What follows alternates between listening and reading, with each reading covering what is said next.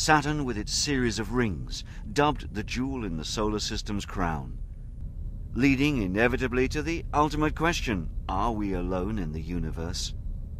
A question gradually moving from the realms of science fiction to real science. Saturn's got a ton of mysteries. That's what I'm telling you. That's it.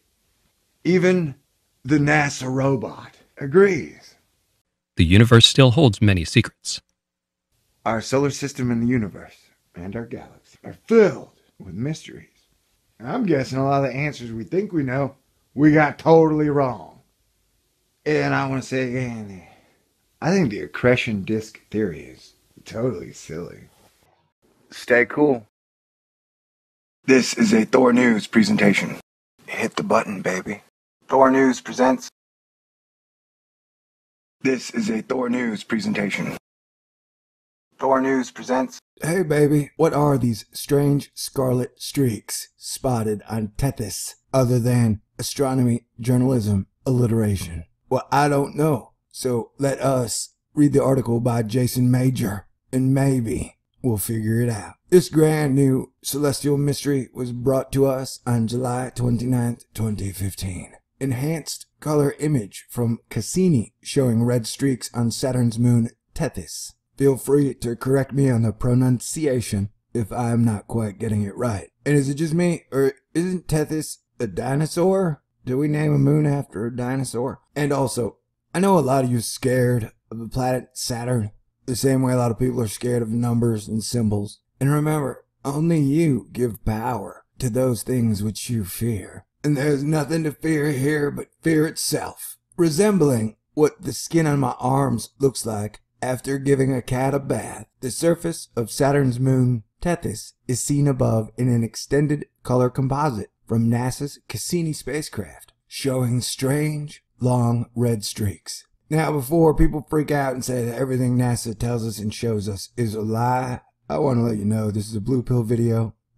Red pill videos would be kind of short. You know, they're like, everything NASA tells us is a lie. And then you're in the video. So that's not very exciting. And if you break down extremely well how certain entities might be lying to the people, that's dangerous, man. Red pill videos are really dangerous. If you hit the targets really well with a simple strike, they get really, really, really pissed off. And remember, certain entities are made up of defense contractors who make their living making weapons that kill people. So, you know, what was I talking about? Oh yeah, this is not a red pill video. We're just discussing the data that we've been given. And we're covering a article by Jason Major where he's let us know he's a cat man. That's cool. I'm a dog and horse man. I'm okay with dogs. I'm okay with cats though. I just don't have any. These crazy scratches stretch for long distances across the moon's surface, following the rugged terrain, continuing unbroken over hills and down into craters. And their cause isn't known yet. Well, obviously, it had moon sex recently. Now, I don't know how a moon has sex,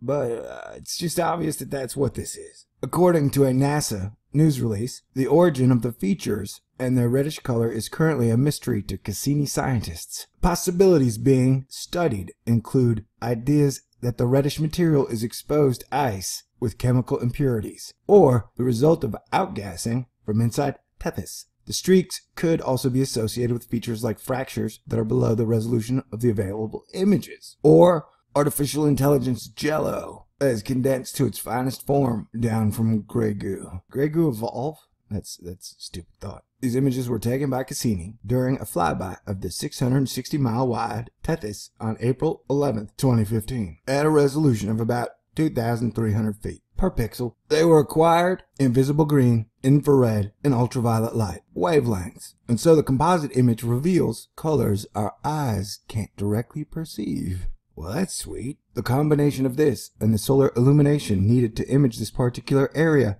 as the spacecraft passed by are why these features haven't been seen so well until now. Just another moon mystery, baby. The red arcs really popped out when we saw the new images, said Cassini participating scientist Paul Schenck of the Lunar and Planetary Institute in Houston. It's surprising how extensive these features are. Extended color mosaic of Tethys from Cassini images acquired on April 11th. The region where the streaks are is outlined for your purposes, for your presentation. While the nature of Tethys streaks isn't understood. The observations do indicate a relatively young age compared to the surrounding surface. The red arcs must be geologically young because they cut across older features like impact craters, but we don't know their age in years, said Paul Helfenstein, a Cassini imaging scientist at Cornell University in Ithaca. If the stain is only a thin colored veneer on the icy soil, exposure to the space environment at Tethys' surface might erase them on relatively short timescales. What is a relatively short timescale to a scientist, by the way? That I do not know. Could these arcs be signs of an underground ocean or reservoir of briny liquid,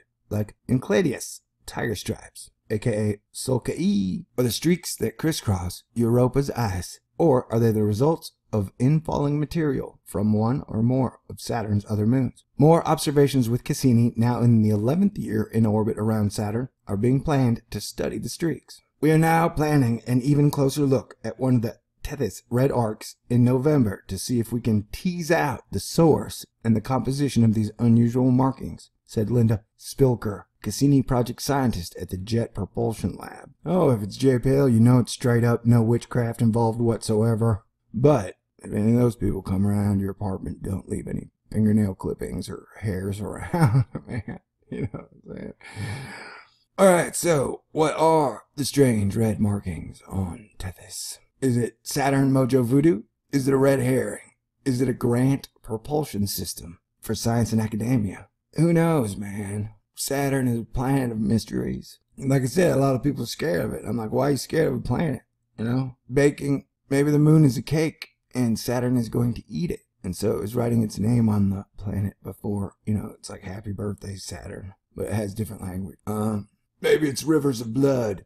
The enemies of JPL are disposed on that planet to be locked in some evil spell state for a while. No? Okay. I think, you know, the safe answer would just be like, it's plasma.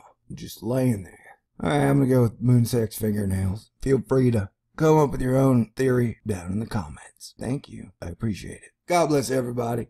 Talk to you soon. Even the NASA robot agrees. Saturn has a bunch of mysteries. So we're going to diggity dive into that. It's got rings. How'd they get there? Nobody knows. It's giant. It's got storms. It's got lightning. It's got giant moons bigger than planets. They have lakes, oceans, alien water. That's what I'm calling it. That's a Thor News term. And I'm going to guess life. Sweet? Sweet. It's got more moons than they can give names to. It's got so many moons. They got up to like 50 or 60. Like crap, we're running out of mythology. We're going to have to wait till I come up with some new myths. And that's going to be a while because I think right now, myths are illegal. Science, religion, and government all agree that new mythologies shall henceforth be illegal as long as Osmandius rules.